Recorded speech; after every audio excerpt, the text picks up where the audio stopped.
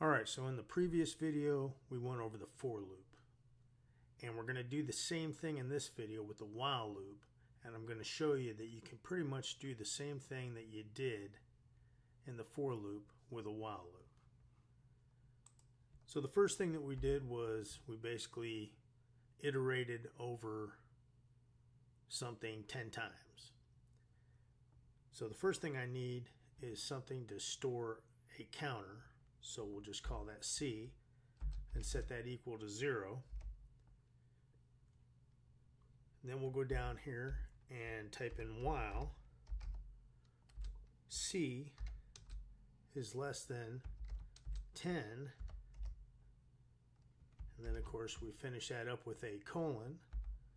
Gives us an indent, at least in Spider it does. We're going to print out the current value of C.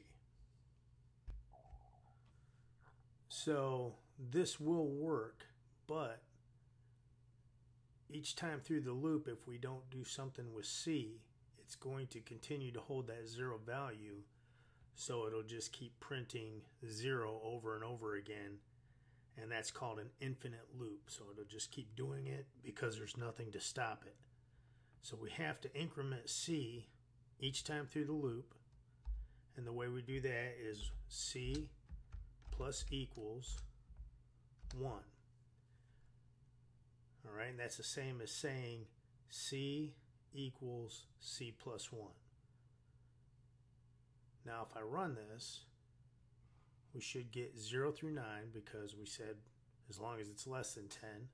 And of course we start counting at 0. So let's run it. And as you can see, we get 0 through 9. Alright, just like we did with the for loop. So the other thing that we did was we changed this to 5. And now it should only print 0 through 4. And if we run it, of course we get 0 through 4.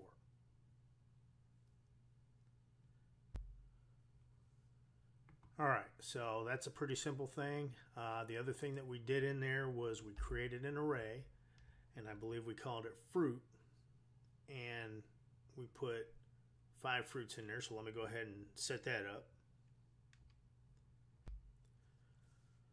Alright, so there's my array with 5 pieces of fruit in there, and of course we still have our counter, which we have to update in here. And while C is less than 5, which we can do because there's only 5 in there, but like I said before, that's not the best way to do it, then we're going to print out fruit and then whatever the current value of C is, and we start at 0. Apple is in the 0th index for fruit. Bananas at number 1, 2, 3, and 4. So let me go ahead and put that in there. And this should print them all out. And as you can see, it does. But if I add something in here, and I think we did a kiwi last time, by doing it like this, we lose the last one. So now it'll print out through kiwi. Alright, but we don't get strawberry because we didn't say the length of fruit. Alright, so we want to do this while C is less than the length of fruit. Alright, and this way, no matter how many things we add in there, it's going to continue to add or delete from the length of fruit. So now if I print it out, of course we get them all. And if I add a couple more,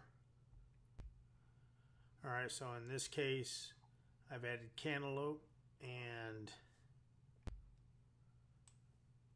watermelon here. Alright, so I've added 2 more. Now if I run this, of course it dynamically changes. If I get rid of a couple things, we'll get rid of the blueberry and the kiwi.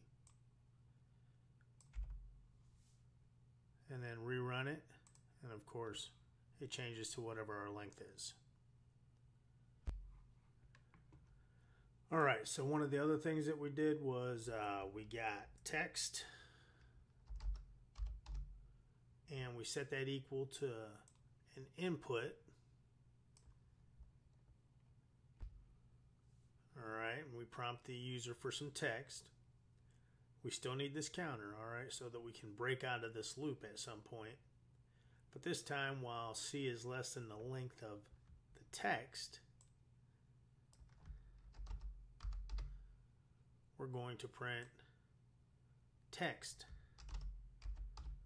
C. Alright, and then increase C by 1 on each loop. Alright, so no matter how long the text is, I think we used my name, but let me go ahead and run this, and I'll type in my name. And just like in the for loop, this is going to print one on top of the other when we do it this way. Alright, so if I want to have it print David like that, I mean, there's a couple ways of doing it. One is to create another variable that's just an empty string, and then we set that variable t plus equals, alright, it's how we append, and then copy this with Control C and then Control V to paste it up here, pull print out of here, Control X to pull it out, move it down here, and once again you don't want it to be indented because then it falls under that while loop, so you want to unindent it, and here we just want to print out T. Now if I rerun this, type in my name and hit enter, we get David, because it just keeps appending the next letter to this string, but when we use the print function, it automatically puts a carriage return at the end, and there is a way to fix that, which I'll show you in some later videos. So now, keeping this in mind with the for or the while loop, we can loop through any string. So if I pull a long string off the internet, alright, so if I rerun this, put in the text that I just copied, Control V, it's one of them lorem ipsum generators, and then hit enter,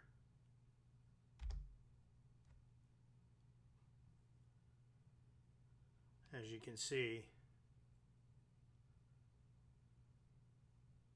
it put the thing down here, but of course we didn't have any spacing, so let me put some spacing in there.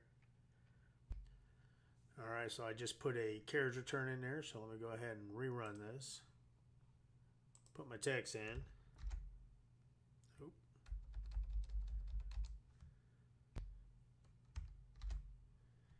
Now run it. And as you can see, we got a space in there now. So this is what I put in there, and this is what it generated. Now, the cool thing about this is you can loop over all those characters, which we're doing here. So you can add conditions in there. Like if you wanted to find out how many words, we'll just assume that wherever there's a space separator, that's a word. So if I wanted to count how many words are in here, in my while loop, I would add an if condition, and I would say if text C, alright, which is the current character that I'm on, is equal to, and then a space.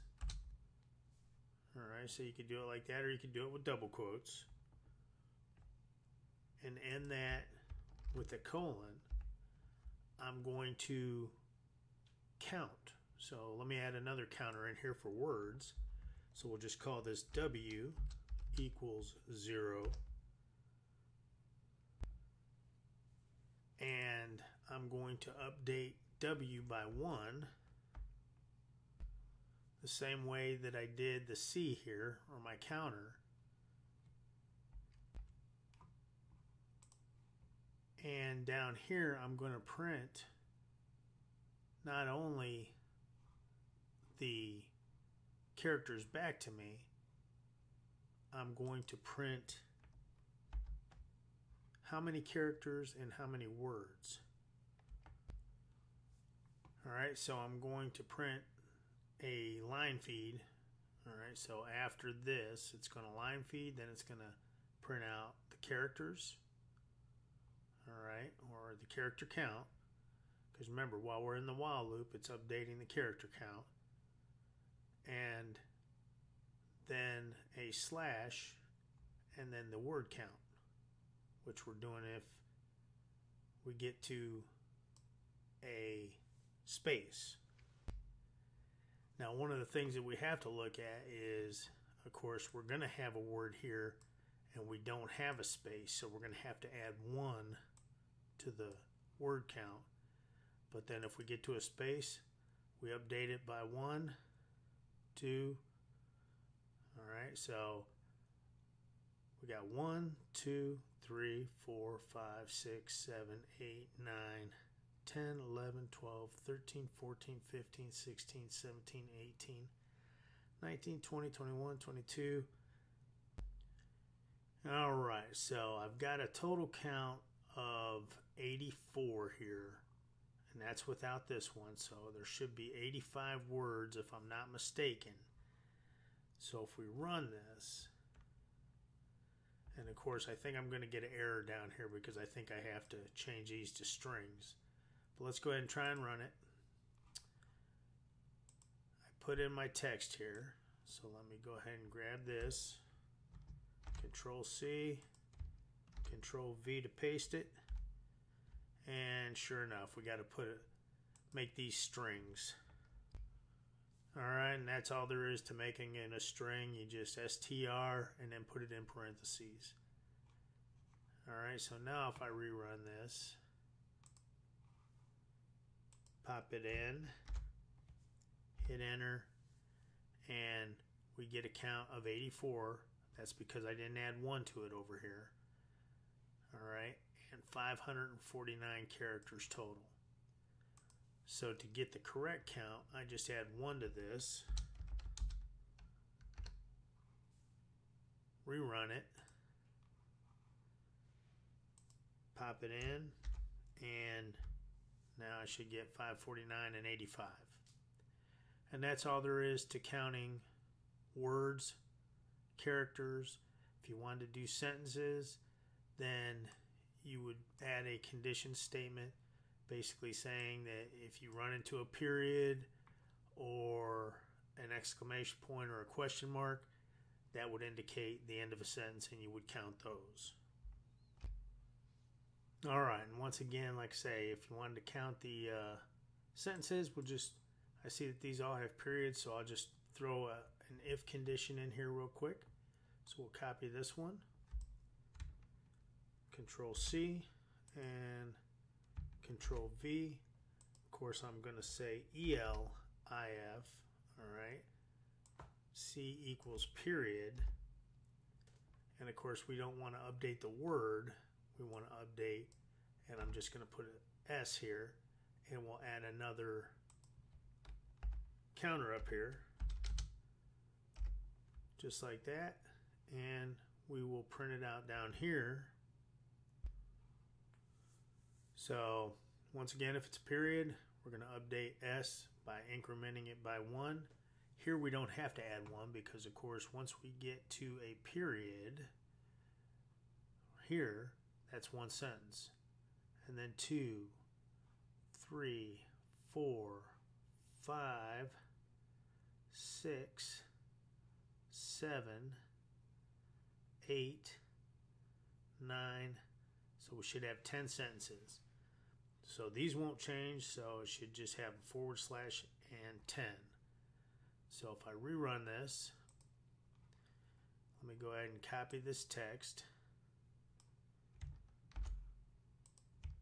hit paste, and as you can see, we've counted the sentences.